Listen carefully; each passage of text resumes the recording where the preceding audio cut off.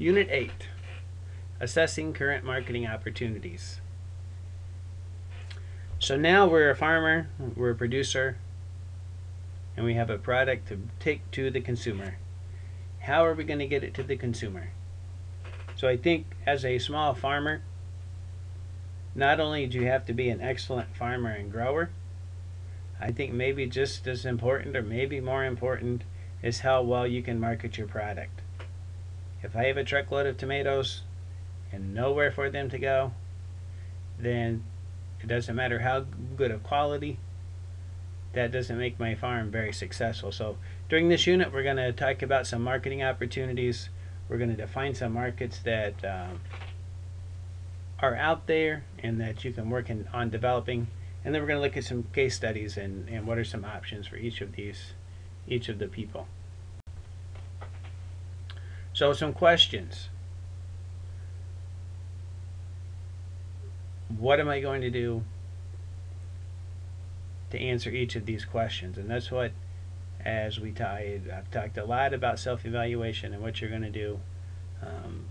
But here's some of the opportunities. Am I willing to team up with another farmer? Do I want people on my farm? How far am I willing to drive? So some of the things we're going to continue to talk about in this unit. Now for some terms. What is a market? Well, my definition of market is a location that brings buyers and sellers together.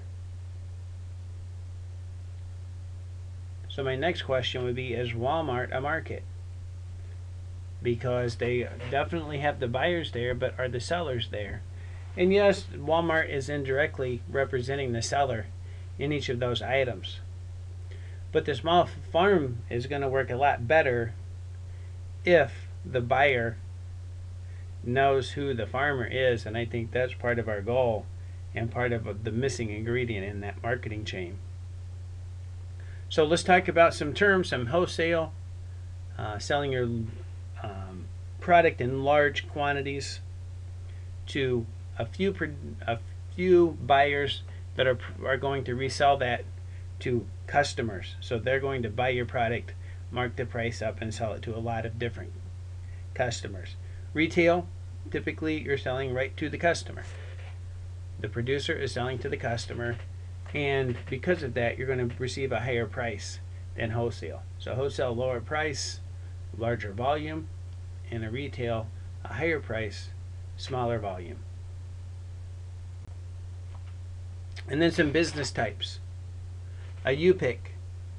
I can still remember going with my grandparents to the strawberry farm in Montrose, Iowa. And we'd take a bunch of tubs and we'd go out and we'd pick strawberries. And we would weigh them and we'd pay for our strawberries based on weight. So people's going to come to your farm and they're going to pick the product. That's appealing to me. Picking is probably my least favorite job in the garden. And so I am very happy to let people come out and pick some of the product. My favorite model for a small farm is a CSA, Community Supported Agriculture. That is where your customer buys a subscription at the beginning of the year for a case or a basket or a box of food to be delivered or picked up on the farm once a week. And this is a nice system that spreads the risk between the consumer and the producer, and also allows to get some capital at the beginning of the season for the farmer. The food hub, a centralized location where farmers can bring their produce and people can come in and buy from several different farmers in one location. So the food hub is kind of representing the seller and providing a place for the buyer to come to market. The demand for local grown foods, we've hit this same subject the whole time during class. The fastest growing segment of the grocery industry, there is a demand for local grown food, and it's growing, and the groceries understand that, and I think there's a potential market there for you as well. The consumer is not feeling that our food supply is safe, And I think we're starting to understand that we need to get back to a seasonal diet. We shouldn't be eating watermelons in February, because watermelons typically are ripe in the late summer. And if we're eating watermelon in February, it's shipped from a long ways away, and the quality is not as good as we would like. So, some questions you have to answer to determine where you're going to market. First one is, how far am I willing to travel? I'm located in central Illinois, about 3 hours from Chicago.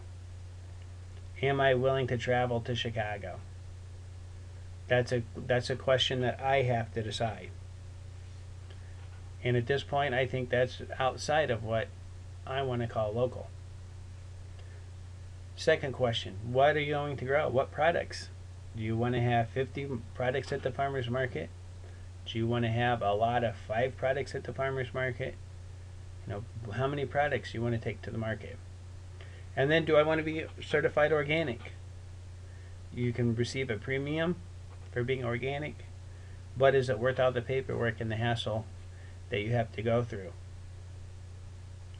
And what are some businesses in my area that might be interested? Are there local restaurants, grocery stores that might be willing to buy my product? And the rules from the health department. I think you have to understand that there are rules that have to be followed, and you must be aware of those. And I think GAP, Good Agricultural Practices, is some good training to help you deal with some of those safety issues when it comes to food safety. So case study number 1. Here's some facts about a farm. The location and what they're growing, and what are some of the capital they have available. And so, what are their options for marketing?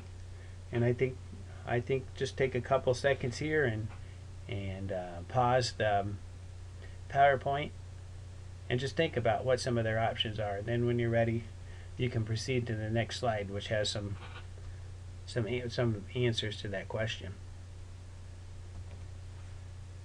Obviously, the farmers market is a good opportunity for them.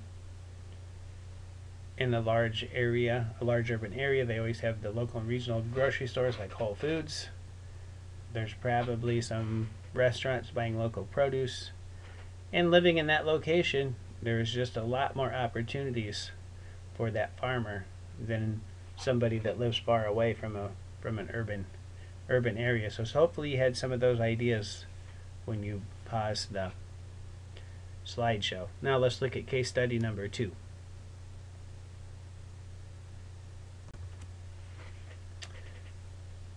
Now we have a small farm that currently has a bed and breakfast.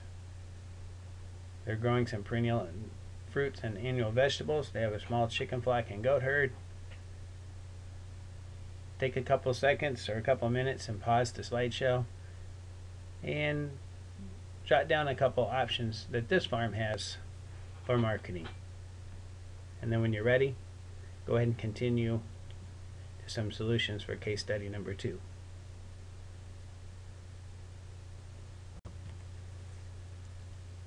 Okay, one option that these guys have is an on-farm dinner.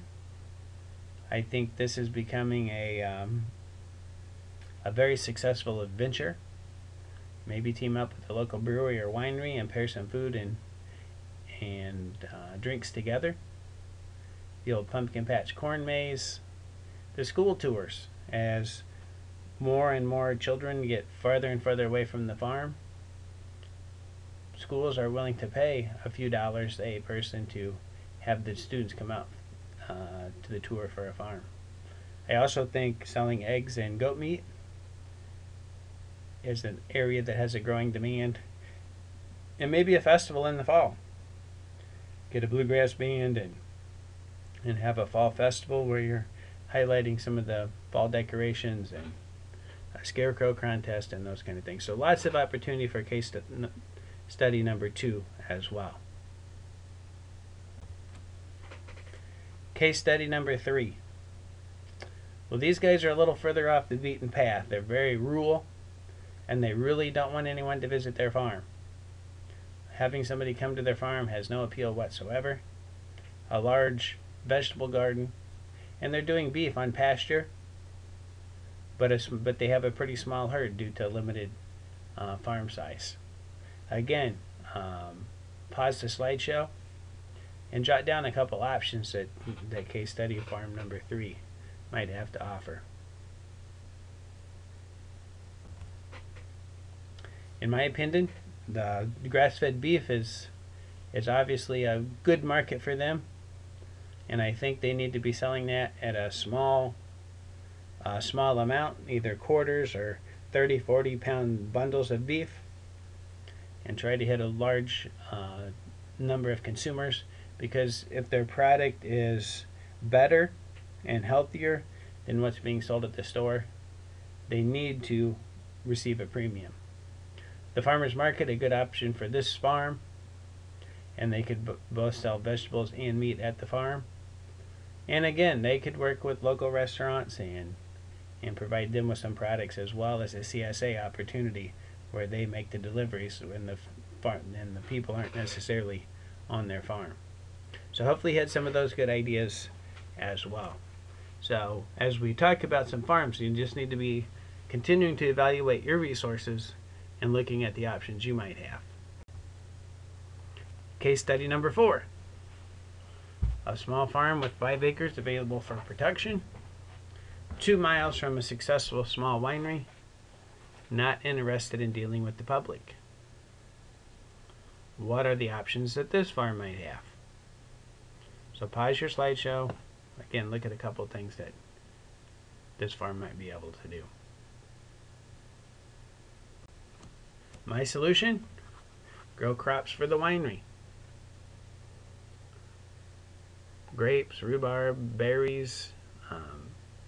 I talked to one individual farmer, and he has all of his crops sold to one winery that's just down the road. So he's developed his market. He's going to receive a wholesale price, but it's close, it's easy, it's convenient, and only has to deal with one customer.